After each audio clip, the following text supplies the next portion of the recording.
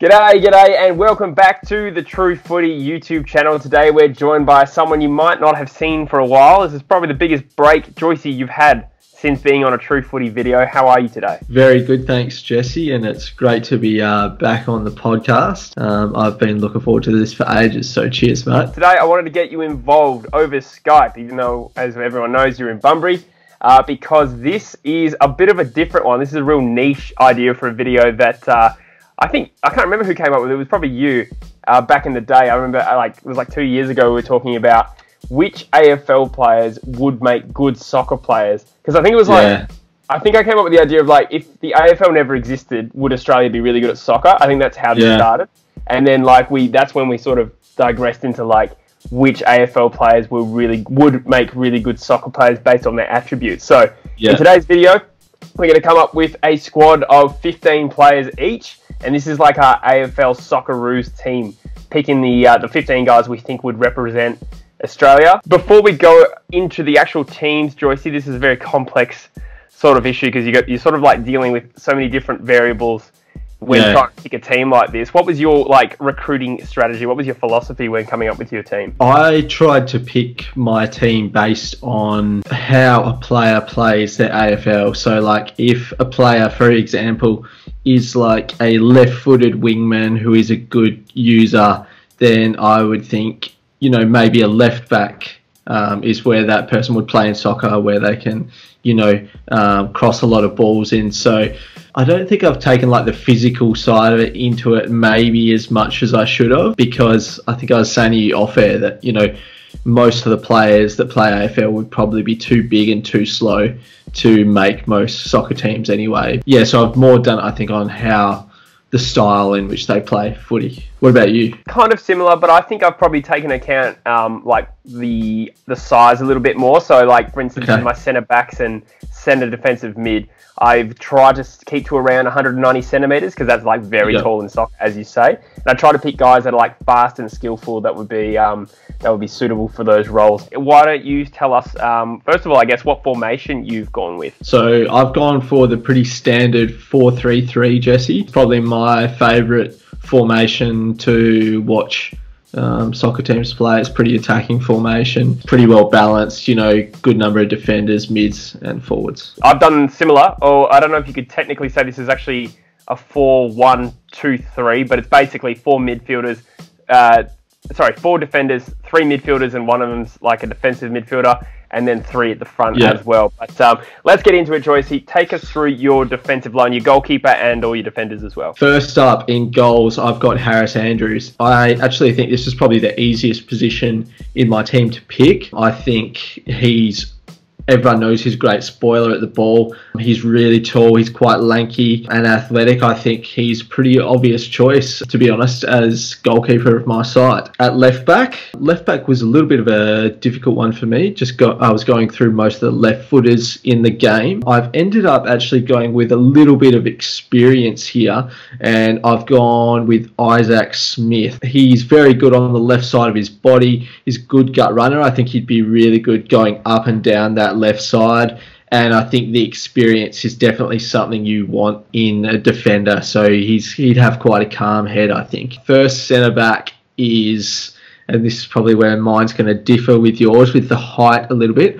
I've gone for Darcy Moore. The reason I've gone for Darcy Moore, kind of similar to Smith actually, is that I think he's really composed. So I actually think he'd be good with the ball, which is a skill that's a lot more required in soccer from a defender than it is in AFL. My other centre back I've chosen is the guy who I think is the most improved AFL defender in 2019, and that's Nick Haynes from GWS. So this guy, he's super brave. I think he's definitely the guy you'd want when the opposition is whipping crosses into your box. I think he'd be great for that defensive header, that goal line clearance sort of area. So right back, I found a little bit of a difficult one. Is this the one you said? Just gonna have to put a pause there because I can't remember. So the right back, Jesse, that I've gone for is actually another GWS player, another guy who I think is really improved. This guy plays a sort of halfback running role for GWS, but he's also actually quite good for a small guy at interceptions and spoils, and that's Zach Williams from GWS as well. Yeah, that's very interesting. Back four, I think we went different in every position. I knew that would happen. That's the beauty of this because it's so subjective. So I'll go through my back five, actually, if you include the keeper. I went with Dylan Grimes because I felt like he was such a good stopper. Alex Rance probably would have been my pick if he'd been available, but it was that, or Andrews is a good one, and then I considered McGovern, but I feel like McGovern probably wouldn't be that good, actually moving left and right really quickly, do you know what I mean? Whereas I feel like Grimes could actually dive. Maybe a bit slow off the reactions McGovern. Yeah, that's right. It's not really a strong suit, I don't think, like moving laterally quickly. Left back, I've gone with an Eagles boy, Louis Jetta. I know he's not left-footed, but I don't necessarily think you always have to be left-footed to be a left back. There are some examples where they're good in his speed and distribution. Being a Liverpool fan of guys like Andy Robertson and Alexander Arnold, who can obviously generate a lot of chances just because of their amazing ball use. That's why I've kind of gone with my fullbacks in Jetta and the other one I'll get to in a second. Centre back, I've got Elliot Yeo. He's around that 190 centimetre mark. I don't think he'd be very good with the ball at his feet necessarily. He'd be so physical and so fast that I could see him being a really, really good man-on-man defender. I've gone with James Sicily at centre-back as well. He's a little bit shorter, 186 centimetres, but I feel like can probably be decent in the air as a defender, and then also his ball playing and distribution would be really good. And then right back's an interesting one. I've gone Lockie Whitfield, actually. You could justify him being pushed further up the ground, but same thing as Jetta. He could be like Trent Alexander-Arnold and just create a million chances with his ball use as well, despite being a bit taller. On the back of that, Joycey, why don't you take us through your midfield? So midfield, I actually found the midfield was probably the hardest position. First of all, a bit like you, I've gone for a more defensive type player who's going to play maybe just behind the other two midfielders. I think also in soccer, this is a position that gets a lot of the ball. So it's kind of hard. You want them to be tough, good tackler, but also good at passing and a good leader. So I've gone for an old fella in this one. I've gone for Joel Selwood. Super brave, as everyone knows. He'd be great at tackling. He can run all day. So I think he'd be really good in this position. So my other centre mid, this guy I see as my box-to-box midfielder. So this guy is going to be all over the park. He's going to be running to defence, running forward to score goals. So it's got to be a really good gut runner. I know he's got some Italian genes in him, and I know he's a very big Juventus fan, and that's Stephen Caniglio, who's also from the GWS Giants. I just know from following him on social media, he loves his soccer. I reckon he'd have pretty good skills on the ball, and again, could just run a mile all day. He's good in front of the sticks, can score a goal, so I think he'd be a really good all-rounded player. So my last midfielder is probably my most unique pick, I think, in my side. I've sort of gone for a player who I think can sit between the lines of that forward midfield position. I'm thinking like David Silva from Man City, and that is actually Shane Edwards from Richmond.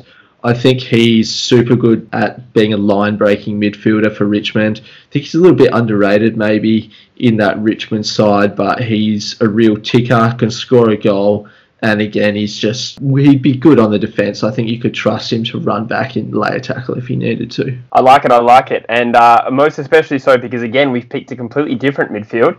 I went with in the defensive midfield position, I went for Scott Pendlebury. Because he's quite tall, and I could see him being quite sound defensively, but also he's another player that always just has a bit extra time and always hits his targets and stuff like that. So I think he's actually a good option going forward. Centre mid, this is a bit of a romantic one because he's about 1 million years old, but I've gone with Gary Ablett Jr. I just feel like he's the actual sort of bloke who could be an amazing centre mid because he's just so damn good at every sport he plays. He's like a really good basketballer as well. And we all know how good Gary Ablett is, so he makes my centre mid position. And the other centre mid I went with is Steele Sidebottom, another sort of run all day midfielder who can use the ball really well.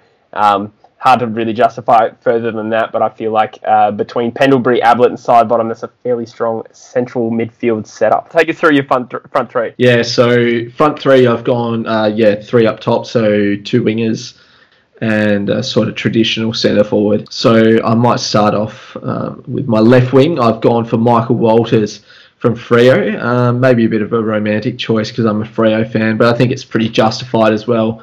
Another great left foot player, super silky. You know, I feel like he'd be the sort of guy, the sort of Riyad Mahrez of your side. Real creative, attacking force, can score, get assists, and I think he'd be pretty flashy, probably fun to watch, like some of those Brazilian type players. For my right wing, found this a bit of a tough position to pick as well. I've actually gone for a guy who I've seen him play with a round ball a bit, but in Gaelic football, and he's impressed me quite a bit, and that's Dane Zorko.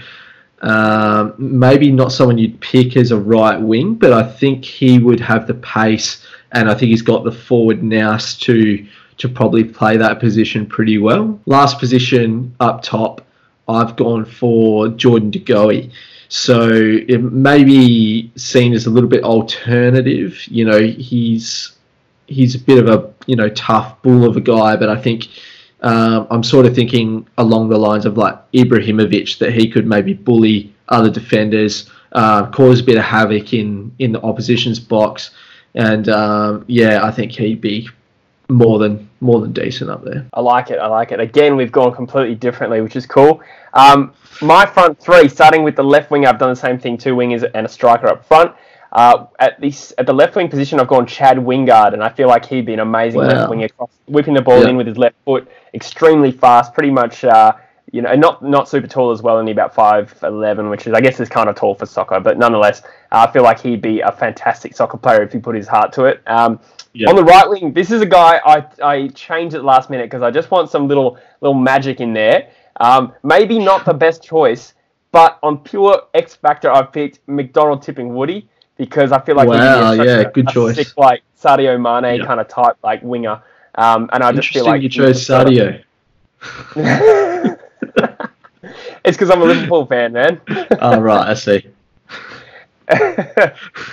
And then at the striker position, I have picked a superstar of the game. This is one. He's so tall, but he's so talented. Lance Franklin as my striker, because I feel like at 2 meters tall nearly, he'd be prominent in the air. He'd be very hard to actually, stop if you're even for any centre back. But also, I reckon he'd be a threat from about halfway with his how much of a long sort of raking kick he is. You can see him peppering the goals from a distance. So he's gone as my striker. Why don't you quickly run us through your bench? We pretty much decided we'd go through and pick at least I did this. I went four on the bench and 1 from each position, and then a manager. So why don't you take us through who you had on the bench? My reserve goalkeeper, I'm going to go Alex Pearce from Freo. Again, same reason I picked Harris Andrews is because I think their strengths are really spoiling long, lanky guys that I think would probably have the athletic ability to dive and make saves and, have quick reactions as well. So that's why I've gone for him. My defensive sub, I've gone for Brad Shepherd. I think he would actually also be able to play that defensive midfield role. And he's proven in the AFL that he can play on tools and on smalls. So I think he would actually be able to fill a number of roles in the side. Probably would see him straight up being maybe a fullback, and he's a good distributor of the ball, good experience. I think he'd be a pretty good defensive sub. So my mid sub is one of the guys from your team, and that's Steele Sidebottom.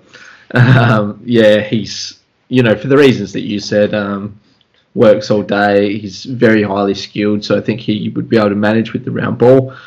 And up front, my sub is another guy that was in your team, and that's Buddy Franklin, just because he's a hero of the AFL game. He's athletic enough to probably get some good headers, and I think he'd be all right with his feet as well. So that's my bench. Nice. Who's your manager? My manager, I think this is a pretty obvious choice. I've gone for Alistair Clarkson. Such a proven AFL coach. He's proven that he is mentally strong. like someone like Liverpool have in Jurgen Klopp, but he's also tactically really good, like a Mourinho or an Ancelotti. So I think he's actually a pretty obvious choice. I like that. That's a good shout. I'll run through my bench and manager. Goalkeeper, I went the same as you. I actually went Alex Pearce. Similar reason, because I thought a really good one-on-one defender would be the best candidate, and behind Grimes, I think Alex Pearce is just about the... I don't know if everyone would agree that he's necessarily the next best, but I think in WA we have a bit more of an idea of how good he can be. So anyway, that's why I picked him. Yep. Centre mid, another Dockers boy. I actually went Walters as a centre mid, and you picked him as a left winger, which is interesting. But I feel like he could be a good sort of box-to-box midfielder as well, and like quite creative as well. Centre back, or at least my defensive player. I feel like this guy could play full back or centre back. I went Matt Suckling. Again, I'm quite biased towards the guys who can kick really well, but I feel like he's about 6'1", so he's not too short. Maybe not as physical as some other centre backs, but because he can kick the ball like he can, I was a little bit biased towards him. And then my backup striker, I actually went Jack Gunston, just because he's such a prolific goal scorer. Not necessarily super athletic, like at least compared to like Buddy Franklin, obviously, but I feel like he could just be like a goal machine striker, sort of like a Harry Kane, just like a big sort of hulking striker. I feel like he'd be good. My manager, I went the same pretty much as you, Alistair Clarkson. Like you said, it's I feel like he's one of the few coaches who could actually coach another code. I think there was someone who was actually talking about in the middle of the year. I can't remember who it was. Some pundit said he expected Clarkson to coach another code at some point in his career. And I think it was just because he's the sort of guy who could pick up the game really quickly. But I did briefly consider Sam Mitchell, who's never even been a head coach in the AFL, but I reckon he's of the same ilk. He could probably pick up the game tactically and be a really good manager. He was my dark horse, but you know, I'd probably go Clarkson if I had the choice. So there you go. So why don't you... Oh, sorry. Jesse, sorry, let me ask you, if you could bring a retired player back, I know this is a bit of a surprise, but I thought I'd shake it up. If you could bring a retired player into your team, who would you bring? Are we talking a retired AFL player? Yes. Into the soccer team. Or Andrew McLeod, Peter Matera. Yes. These are like really fast and skillful guys. I mean, you got your Judds, your Herds, your Buckleys. I don't think they necessarily translate as well as some of these smaller, nippier guys. I'd probably say Peter Matera. Yeah, well, that interesting, because that's the whole reason I really stayed away from like the Dangerfield, Dustin Martin, Nat Fyfe sort of player, because I just feel like they wouldn't translate into this sort of sport. Yeah, but some good shouts there. I think maybe Surioli's a pretty good shout as a winger. Maybe Jason Ackermanis, I think, as well. Yeah, that's true. Sick idea, actually. Ackermanis as well. Good shout.